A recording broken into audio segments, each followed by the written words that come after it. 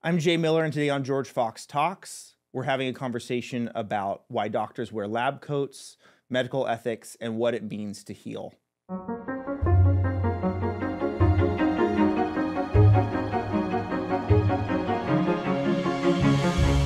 I'm Jay Miller, and on today's episode of George Fox Talks, I'm joined by Joseph Clair and Tyler Tate to talk about an article they wrote recently called Love Your Patient as Yourself.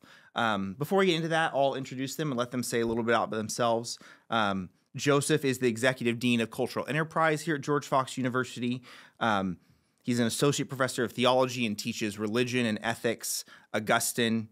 And Tyler Tate is assistant professor of pediatrics at Oregon Health and Sciences University, just up the road in Portland. And he is a palliative care physician,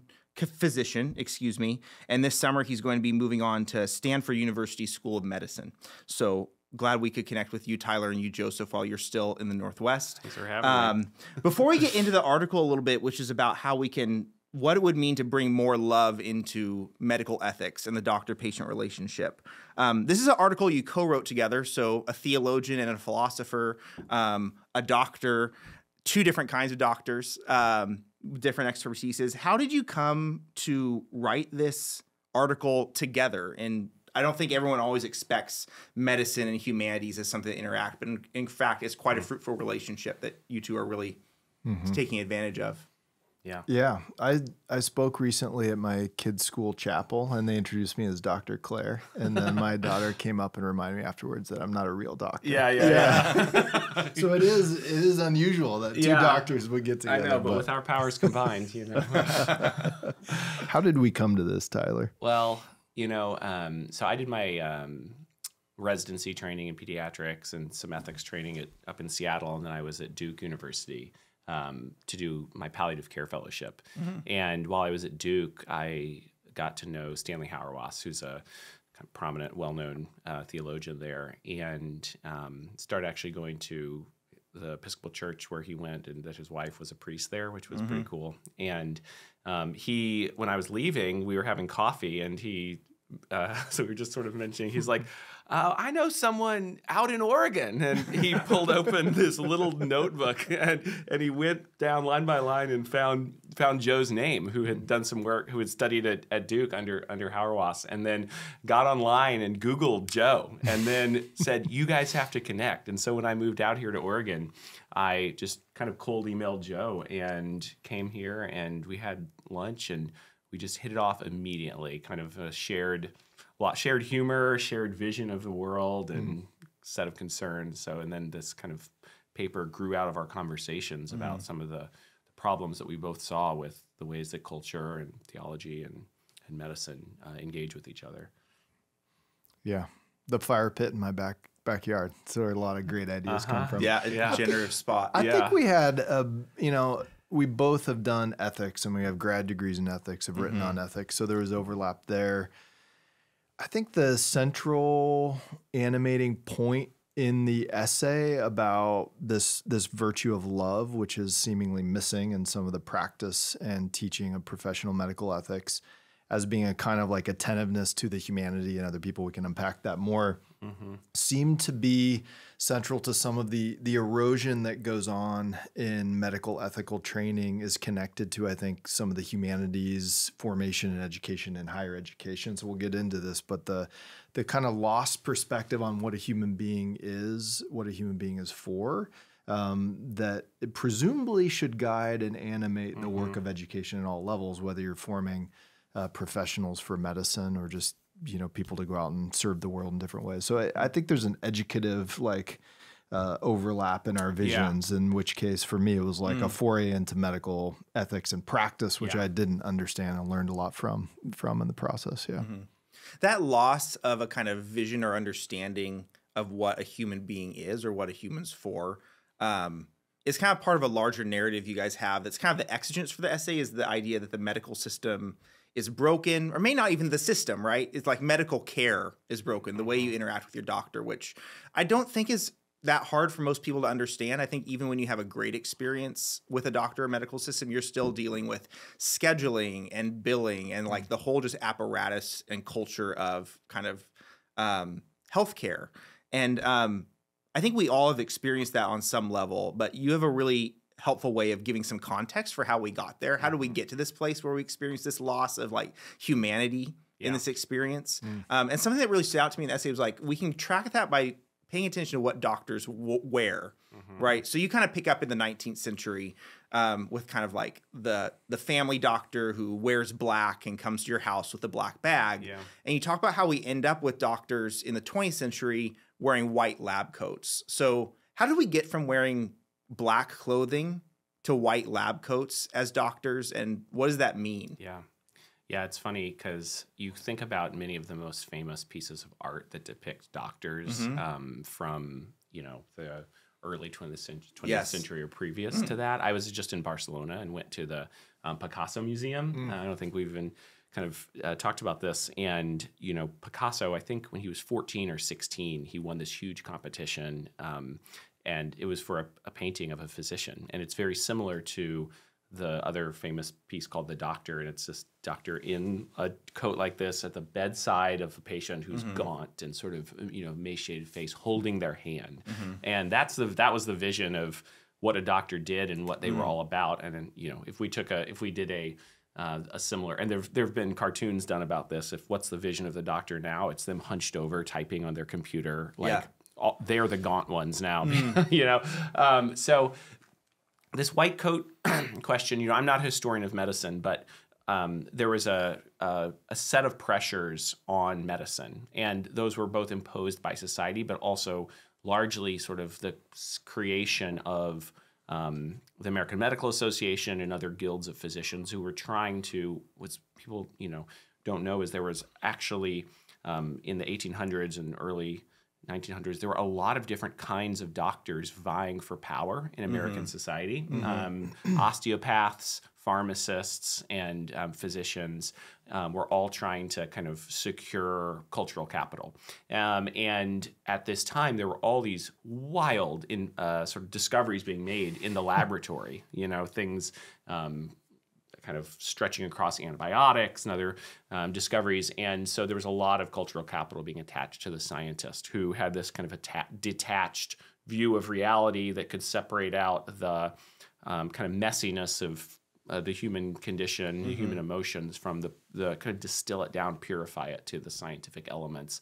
And that was partly where the white coat was venerated as a scientist, and so physicians started wearing white coats. And there are other reasons for it, but it was sort of a fundamental kind of set apartness.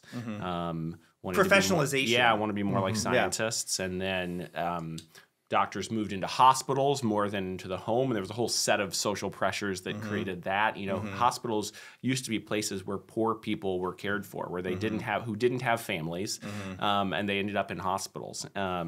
And then slowly, for a lot of economic reasons, that changed. But then doctors kind of took on this more sort of detached professional presence, and the white coats sort of matched that transformation. So it's peculiar, though, when you think about it. Like, why am I wearing this silly coat? It looks like a costume, sort of, but then it's just what everyone does, you know.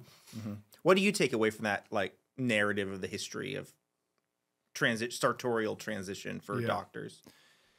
Yeah, I mean, I think the professionalization of a lot of the trades over the past century that's led to different like guilds and codes of conduct. It makes a lot of sense. I mean, part of it is you're talking about we have a lot more people and a lot more people receiving medical attention and care. So there's like benefits to the professionalization that you don't want to or underestimate, nor do you want to or underestimate the importance of like scientific approaches to the curing of disease and sickness, right? Like my ibuprofen, all this stuff, like I'm taking it seriously. I'm grateful for it. And yet there's a kind of human to human basic agreement about care. And I think you have that great Pellegrino quote in the article of like, you're the physician, I'm the patient. I have sickness. We're going on this journey together on this road out of illness and suffering. It's accompaniment. It's a company, right? And so how do you create in a increasingly like clean, efficient, bureaucratic, process-oriented professionalization of a really fundamental human experience that's as intimate in some ways as friendship, or, you know, obviously the deepest kinds of friendship like marriage or something. You're not going to say you're marrying your physician. That would be to be illegal. But it is to say the whole point of it is that there's a relational element. And of course, it doesn't always lead to success and health. And like the journey is not always successful. And I think this gets back to those fundamental eroding concepts about what human beings are, what the relationships are for. Because medicine is like, it requires a kind of moral animating quotient, which exceeds just the journey from sickness into health, because a lot of it doesn't end up that way. You work in palliative care. I mean, comment on it. Like the whole orientation of your practice is toward what we could see as lack of success, failure. And yet we take it to be like fundamentally central to our humanity and to our culture that we have professional and humane ways of dealing with these fundamental human experiences, right? And that was really what drove me to want to write this paper. It was, you know, I experienced all of these years of medical education, and I don't know, you know, I've not been in the military. However, for my friends who were soldiers or are veterans now, and when we talk about the kind of training and the kind of cultural pressures, that's like, this is what you are. Now you're going to dress a different way. We're going to give you a different language. You're going to line up in a certain way for these roll calls, all these sort of things that medicine has for decades asked of physicians to do. When I was training at Duke, they still made the orthopedic surgery residents every morning line up in a wall and do roll call, which is sort of interesting. And then we'd do some ethics classes, some ethics lectures. And what I found, and we sort of write about this, is that it was all about these dilemmas, these sort of peculiar, somewhat sensationalistic dilemmas. But there was very little to zero conversation around like, why the heck are we doing this? Like, which to me felt like what ethics should be about. It's like, why should I keep caring? Why am I sacrificing all of these parts of my life to do this really hard work? And what is it about this sick and suffering person? And, you know, patient and suffering come from the same root. Why should I care? And so I never found that the language, the grammar of medical ethics was giving me the tools to understand my position in relationship to these people and this enterprise of medicine. And so that was really and when I kept coming back to like, what is this whole thing about? How should I think about people? You know, Pellegrino, which we have I think a line in the paper, has this nice line where he says, we should not forget that the images that pervade and saturate our culture about the patient and about the doctor end up being the rules that we take for granted and base our actions upon. So, you know, we're just sort of saturated in these sets of images around how we should think about these things. And I didn't find that the images that medical ethics was providing were very helpful. They were all about, you know, more rare choices or the use of the last ventilator, and nothing about like why we should do this thing called medicine. Yeah, and you identify in the article that kind of mindset broadly as principalism. Could you talk a little bit about what principalism is as kind of the dominant mode of medical ethics? And again, just elaborate a little bit more of the shortcomings you see in that approach. Yeah, and I think I'd love to hear kind of how you see that connected to the larger you know, history of ethics. I think so. Principalism was an ethical. I think that Beecham and Childress, who developed it, probably wouldn't say it's an ethical theory, but it's a theory of medical ethics. And what it proposes is that there are 4 principles of medical ethics, and those are justice, autonomy, beneficence, and non-malfeasance, the legal or the ethical, and what those generate are the kind of action guiding. Those are action guiding principles for how clinicians or researchers. It sort of grew and grew it to kind of encapsulate how all of medicine and healthcare should ethically behave and treat each other. And you know, it actually grew out of something called the Belmont Report, and a whole set of. I kind of talk about this in the paper. Kind of came out of questions around research ethics that really had their origin in the Nazi doctor trials and these questions around like, wait, our research subjects just kind of innate bodies that we can study, or do they have rights and kind of a pushback against paternalism? So there's really good reasons for principalism to arrive on the scene.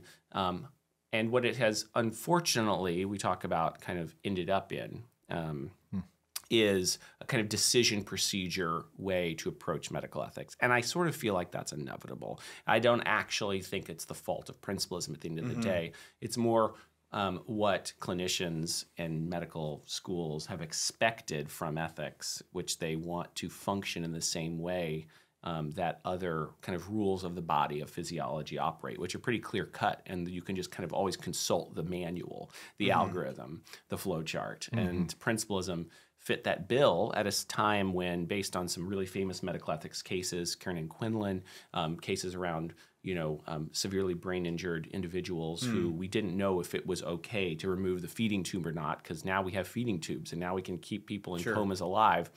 And so all these ethics committees were then mandated by the US government, and principalism was there around the same time, and it provided these 4 ideas that you were supposed to be able to weigh and balance against each other, and then the output was the right action.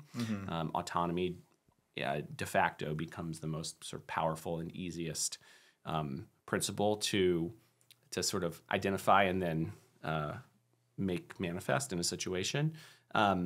So all these ethics committees are springing up in hospitals. Principalism is right there, and then it just starts getting taught, and it kind of has become the lingua franca of medical ethics today. And again, not faulting principalism, but I think it just gives us a really kind of slick way to get through problems that would otherwise, I think, have a lot more social dynamics and factors that it helps us kind of ignore. Yeah, it's low friction, which is useful when you're trying to have a mass medical system. But 100%, yeah. But yeah, it can lead to a lot of alienation, dehumanization of patients, maybe even dehumanization as doctors too. And like, how do doctors suffer from this kind of model as well? Yeah, and we were just talking about this. At the end of the day, this paper is a critique of it's narrow. It's a critique of medical ethics, and the argument is that medical ethics doesn't do what we need from it. And so here's another way to think about these questions. Yet the potential ramifications of this argument are incredibly broad and get down to all these sort of economic factors about attention and time and efficiency. So there's always this kind of tension of like staying narrow, but also recognizing their broad implications. Yeah, and I think the rise of principalism, which is really still the dominant framework, right, in medical ethics, Jim Childress at UVA, it came at a time in modern ethics where there was still like a deep desire to find a universal framework for ethics that would free us from the intolerant, painfully, faith-based sort of like medieval past, and give us a universal description of the moral life and moral choices. One side dominated by right theories of action. So you need to be like, do your rational duty. It's right for you to do this because all rational people universally would do this thing. And then the consequentialist or utilitarian side of like, this will lead to a good outcome, reduction of pain and advance of pleasure for the most amount of people, most amount of good, most amount of people. It kind of splits the difference between that. It centers it in the rights of the patient to their autonomy over their own life and their own choices, and then says you have to keep the good of beneficence in mind, what's going to lead to their good, but you also have to keep justice. I think the problem is it took too much for granted. It presumed too much about the universality of those frameworks and the underlying picture of the human person, of human reason that undergirded those, that I think is just frankly eroded. Like, we are beyond an Enlightenment universalist framework of rational duty or consequences. And now we're at a point now where it's like, oh, you have to go back and actually educate for the underlying picture of the human person for which any of these rational choice frameworks would even be relevant, and that's part of the argument of the article. And then the kind of constructive, so as we've done a good job, I think, of laying out some of the problems here, whether that's the kind of the downsides of professionalization and mass medical care, or the kind of philosophical issues. A lot of your paper, though, is kind of about retrieving kind of certain like philosophical resources for, okay, how do we form doctors better? And you gesture to the Hippocratic Oath, actually, so like ancient sources there. But I think things really kick into gear when you bring in some Augustinian thinking. So, I mean, I wonder if we could kind of slowly build up what your vision for an alternative medical care ethic could be. And could we start with Augustine and what you find compelling in his work that could be useful for doctors? Want me to go? Yeah. Okay. Yeah. We found that cool quote from the Roman physician Scribonius. Yeah, Scribonius. Scribonius. Yeah, what a name. Yeah, my third child. Scribonius. I can't wait to meet him. Yeah.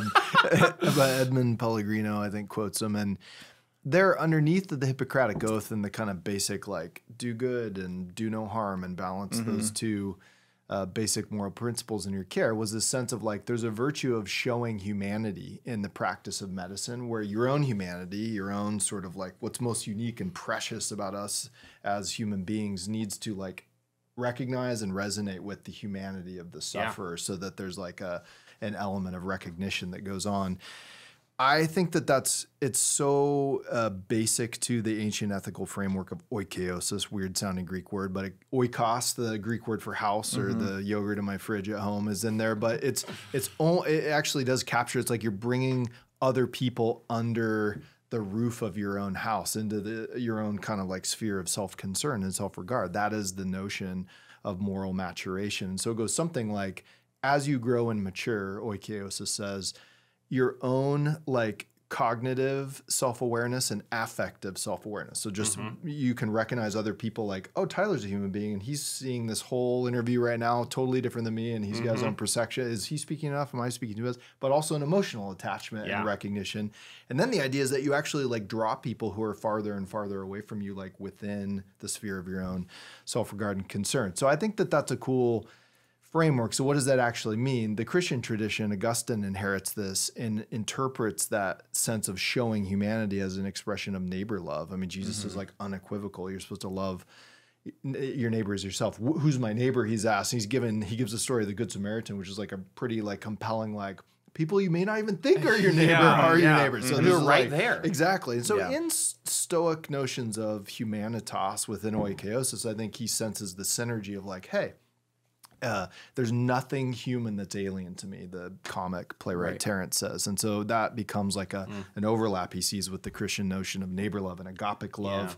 So how does that cash out in the patient physician? That's where Simone Weil and her notion of attention, and then Iris Murdoch's notion of like a just and loving gaze toward another person. I think that's where you sense like there's a resonance between this really kind of abstract ancient philosophical framework and what needs to go on in the patient-physician relationship. So maybe you could talk about the attention side of it. Yeah, I mean, I think it's very complex, and so in a few minutes, it's hard to know where exactly what route to go. But I'll just sort of pick one, like my ski line, and just go for it. I think that I was reminded frequently during writing this paper of kind of when Jesus is talking about what is the root of evil? This idea that in some sense greed and money are going to always be the beast against which we must battle in all various sectors of life. And I think,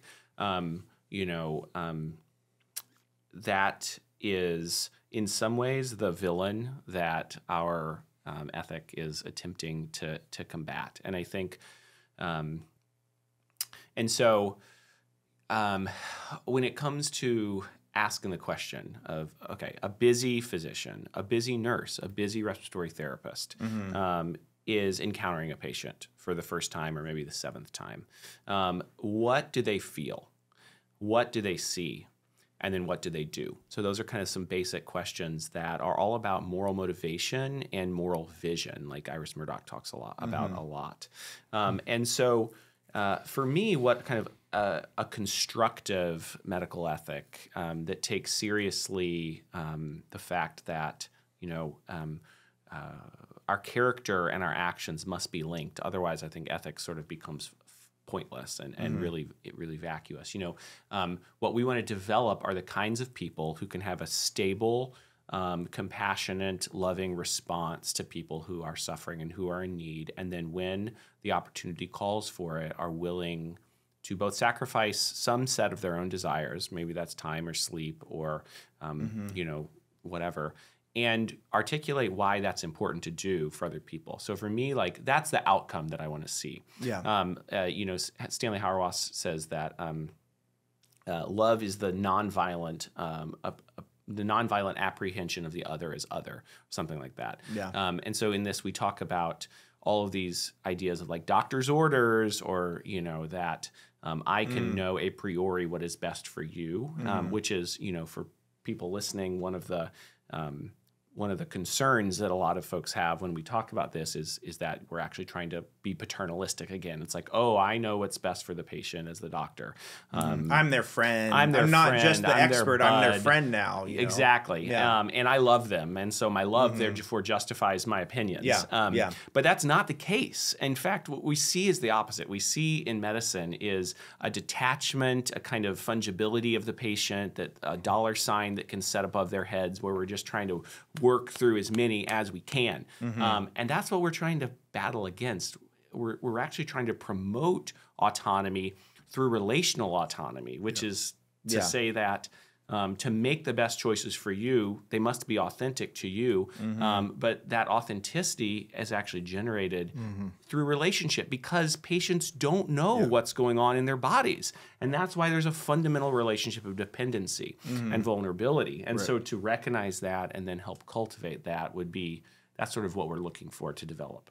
Yeah, that reminds me. I mean, another way of thinking about the place we've come to is not just a transition from doctors wearing black to wearing lab coats, but the attendant view of we've gone from having patients to having clients or customers. Exactly. Fortunately, that hasn't happened in our field of education. No, it won't. So we're holding out against that. If you drop the drawbridge, don't let that one pass. But so kind of what you're saying is that we're seeing people the wrong way. Yeah. And that means we're not loving them adequately. And you get this idea of, you use the great language of vision and sight as a way of knowing and a way of loving that's obviously coming out of Platonic tradition and Augustine, but it's also a big part of why you're drawn to Simone Weil and Iris Murdoch, which I thought was really interesting, kind of to do this jump, but it's a jump that makes a lot of sense. And as I'm thinking about it, these philosophers are also thinking at the time that medicine is becoming more professionalized. So could you just say a little bit about what you take from them about love as a form of attention, and why is it what do you think is valuable about them at that moment, in kind of this mid-20th century moment, right when we're ramping up on professionalization? What are they seeing about society that's so valuable for us to recover? That's a good question. You know the Murdoch better than I do. The Simone Weil essay we used was the essay on school studies with a view toward the love of God. She talks about attention elsewhere, but she has this amazing claim that the work you're doing in school, in learning and education, where you focus your attention, which we all know and love and also hate at the same time, do the Latin exercise, do the math problem, work on revising the essay. She's like, that's the same muscle of the soul that you're going to use when you go to prayer to focus and gather together the mind and the heart and bring your attentive awareness to God. It's also the same muscle that you're going to use when you pay attention to another human being and you bring your full. We talk a lot about now in our hyper technological age of I'm being present. I put my phone down. Tyler put his phone away before we had this conversation. It's I'm practicing self-presence. I'm here. You're here. I'm here. I'm showing you that I'm here. She's like, that's the same thing going on in you. Same soul muscle. And she heightens it at the end, that it's the attention of study, the attention of prayer, the attention to the other is actually made most challenging in the face of a suffering other person. That's the moment at which you're kind of you just get antsy when you're around suffering, especially if the suffering doesn't look like it has an immediate and easy relief. And she's like, your ability to pay attention to and bear with and hang with the sufferer and actually ask them, what are you going through? Yeah. She has this amazing line in there. Yes. Yeah. She's like, we think that is an expression of the virtue of love for the practice of medicine in particular that we just sort of latched onto. Yeah. And Murdoch, how should she fit in that? Well, I think one way that one of Murdoch's projects in The Sovereignty of the Good, in her book, is to make the argument that you can't do or even think rightly about ethics unless you're talking about unless your language includes more than two words. What is the right and the good? So she has this I think almost shocking sort of story about this woman there's two ways that she describes to her mother-in-law to herself. I think that's what it is, her mother-in-law. And it's the same set of actions, but like different descriptions. And so Murdoch ultimately kind of says, you can't think rightly about ethics unless you're using words like humorous or, ridiculous or like, compassionate or gentle or forthcoming. These are all moral words.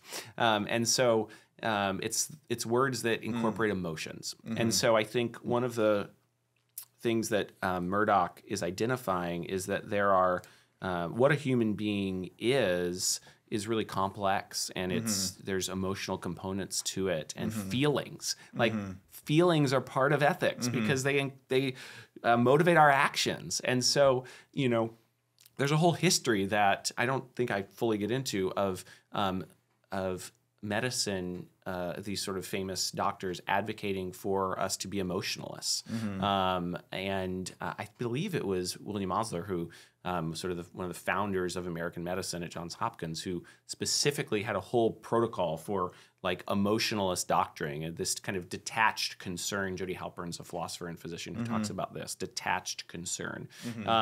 And I'm in some ways we're battling against that, and I think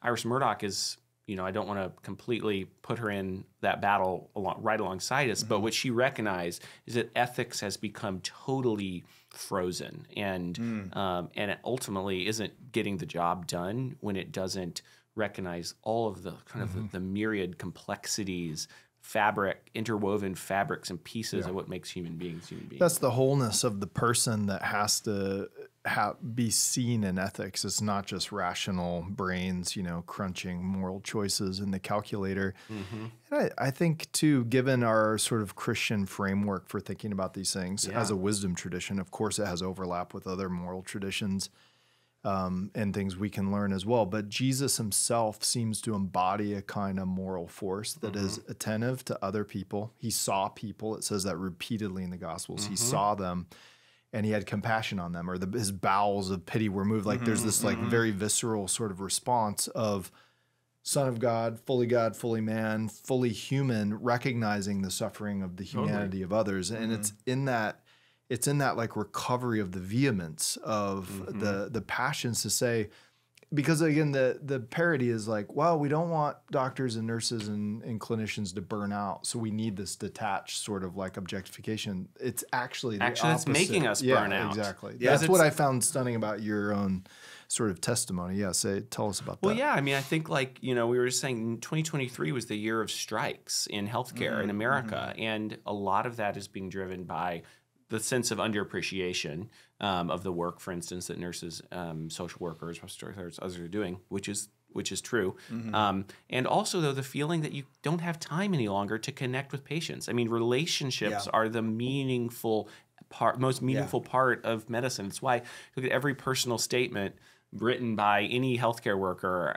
I 90% talk about the relationships that they long for and that they're able to generate in this profession, and yet, it's sort of just always being kind of just pulled away from you, the time to do that. Yeah. Time, you make a point of in the essay, is a moral category, right? And so the atrophying of time in the medical relationship is also like a moral atrophy. Yep. It's kind of, I think, one way of kind of saying Yeah, Mark Mercurio, who's a pediatrician at Yale and an ethicist, has a great essay in the Hastings Report, I believe, called Time is Ethics. Yeah. It just states it flatly that, like, we can't do ethics unless we have time. And there's a lot of ways you could sort of articulate that, but I think it just kind of stands on its own. Yeah, we're starting to put we're starting to move, I think, into like questions like, what does this actually look like in practice for physicians and patients? And I think that's a really helpful point about the emotional quality or even the affective quality.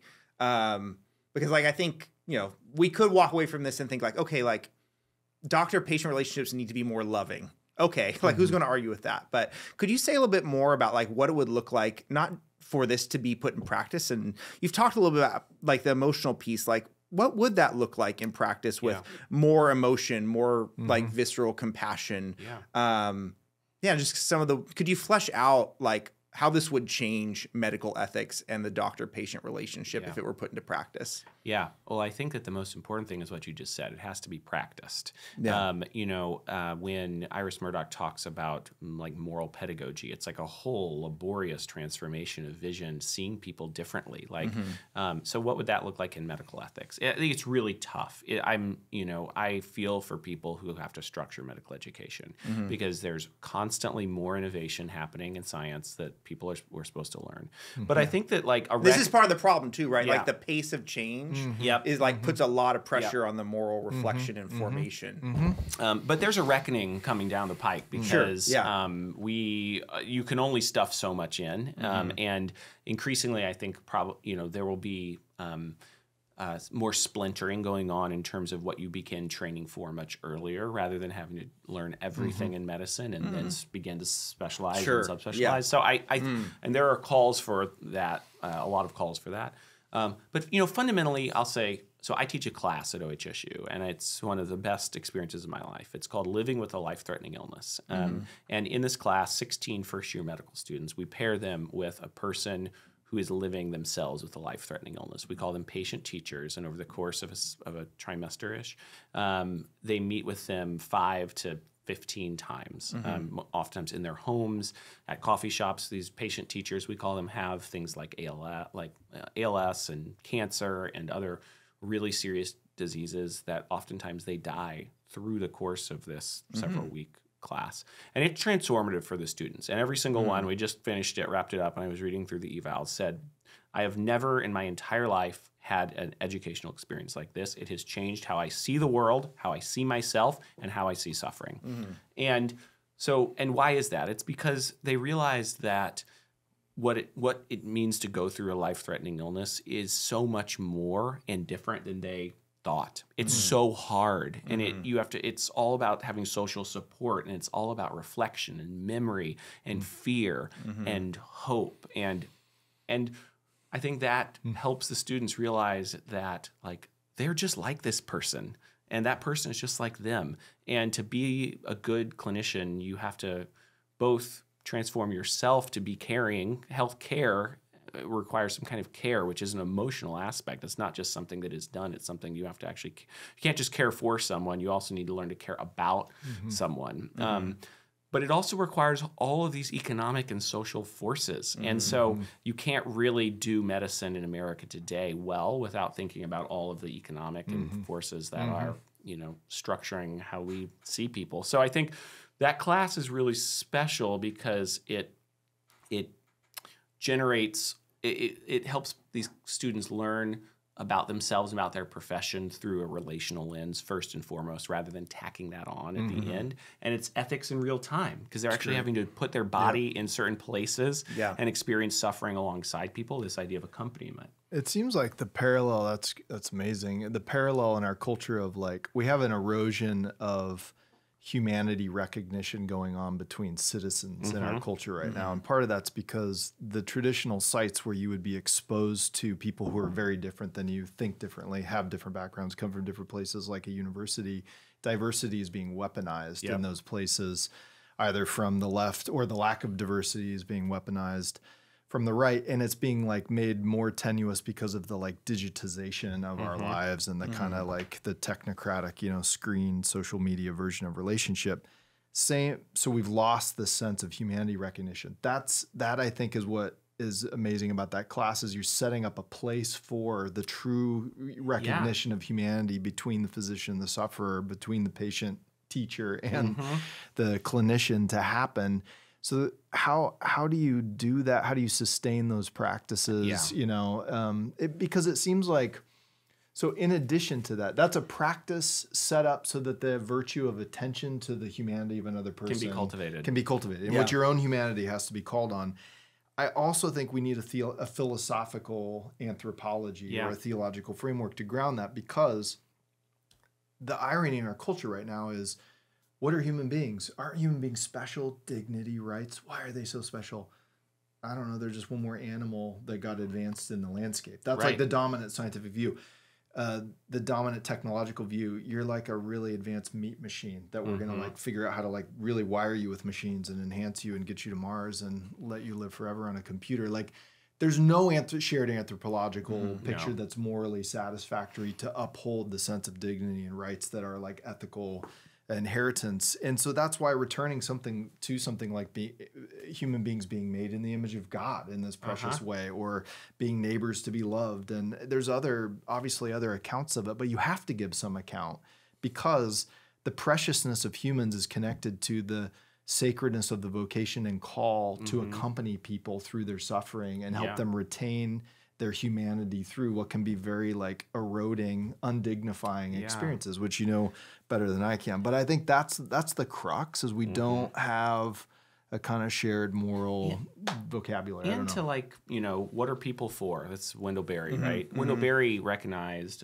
the writer Wendell Berry, that human beings are really special and they're unique. So is our environment and our cosmos, and we're part of it. You know, we can't actually understand ourselves without understanding the trees that allow us to continue to be human beings, to breathe, to make produce. And so there's a kind of respect. And I actually think that that needs to be reflected more in medicine, medical education. There are a few universities that have departments of social medicine. And the whole idea behind that is that we're interconnected with our environments, and that we have to think about the social dimensions of health. Otherwise, we're going to fail the individual and their health. And I think if I were sort of coming up with these things, I think there would be longitudinal relationships for every single student across the board. There would be a lot more interprofessional engagement with nurses and doctors and social workers as they're being trained. There would be massive amounts of the humanities kind of pouring over people to recognize, like, what kind of thing are we doing here, so that to help cultivate a kind of philosophical anthropology. And not trying to say that that's going to be a Christian one, but I think there are, in a secular medical school, of course not. But there are better ways to think about human beings than just as these sort of soft robots that I talk about in this paper.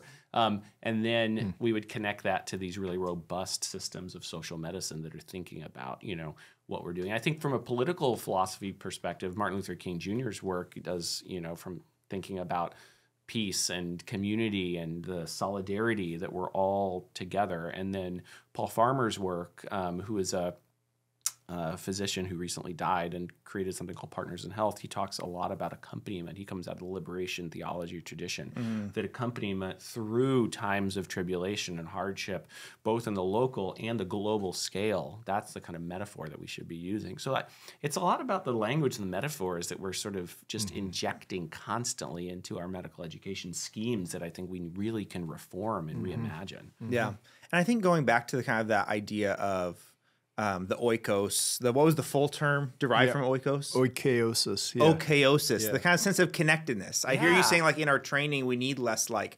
siloed kind of professionalization for doctors as this kind of like set apart group, and more like connection with patients, or something we were talking about earlier was like maybe more connection with nursing too. Because as I've been reading your article and thinking about your work, I think about these values and think like, the ethic of care is so central to the nursing profession.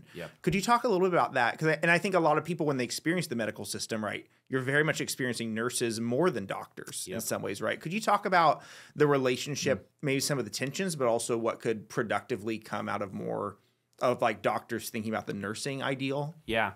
I mean, I went into palliative care, which is inherently interdisciplinary. It's sort of a profession, a discipline that cares for people who have serious life-threatening diagnoses in pediatrics across the lifespan. We have a nurse practitioner and a nurse full-time on our team. There's a group of us. And so I went into something that is, like, by definition, the hierarchy is flattened a lot in comparison to other domains. So I think it's critical to have these different perspectives. I just see us all with different skill sets that we bring to the table. And, in preparing this paper, I read so much medical ethics work, and you find care ethics, this kind of concern for loving relationships as being fundamental to medicine, much more in the nursing ethics literature than you do in the medical ethics literature. So I think, like, we have to, work to have partnerships with our nursing colleagues all the time, because they're the ones who are getting some of the joys of the hands-on care, and also bearing the brunt of a lot of the hands-on care, which is part of the reason why so much moral distress is generated in nursing, because they'll feel like, why are we doing this to this patient? There's like, we're treating them poorly, or we're just keeping them alive, even though they're, nearly brain dead, these sorts of things. So there's a lot of, I think, recognizing each other's struggles and trying to think more about partnerships is really important. I don't have a solution for that. It's not something I've thought a ton about, but For the listeners out there, I just want to highlight that nursing is the largest undergraduate major at George Fox now. Yeah, it's an amazing place to study nursing. It's academically excellent, but it has an interprofessional sort of project embedded into it because we have a lot of allied health preparation. More than that, I do think we're like unabashed about the framework for neighbor love and patient care here in a way that you can be in a faith-based organization. Obviously, they pass the NCLEX and know the code of ethics, but their fundamental vision of what a human being is and is for and how suffering fits in is shaped by the worldview here. And I think we'll probably increasingly see the preciousness of that as we move forward in the practice of medicine, because there's not a lot of like competing moral vocabularies ready to fill the void. I don't see. Yeah. I was just gonna say, and I think like we have to remember that medicine is both special and unique, and maybe we sort of touch on some of the unique ethical features of these sorts of relationships, but also it's just part of a whole politic. Medicine and law and nutrition and then all economics, all these forces. It's part of like a whole vision, a whole cultural vision, a cultural enterprise. Like medicine is going to be a product much more than it thinks of itself as. And so that's why thinking way, way more upstream is really important from an educational perspective, from a perspective of politics and social dynamics. Yeah, I think that's a great place to kind of maybe ask a final question that goes to sort of a big picture thing and thinking about, what you're really kind of asking, I think, is how do we get back to like healing, and not just maybe fixing, to get away from the mechanistic back to the kind of organic kind of vision. And we were talking about the doctor-patient relationship, but we use healing in so many other ways. Right? We talk about healing the body. We also think about healing our emotions, our spirits, think about healing the earth, that environmental aspect, think about healing like just division or any kind of brokenness. So I'm curious for both of you on the other side of writing this and on the other side of this conversation, what do you take away from almost the kind of doctor-patient relationship as a figure of the broader task of healing that we both need to like undergo ourselves and give to others? I'm just brought back to what I think was one of the most influential pieces of writing that I've ever encountered, which is an essay by Wendell Berry called Health is Membership.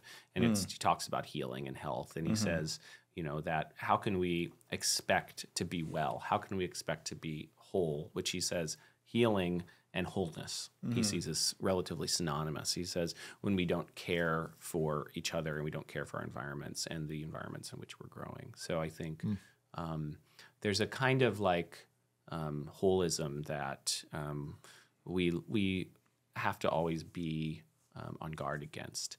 I think like kind of the work is never done. That's I think for me that's something I really took away from working on this is the work of ethics is never done.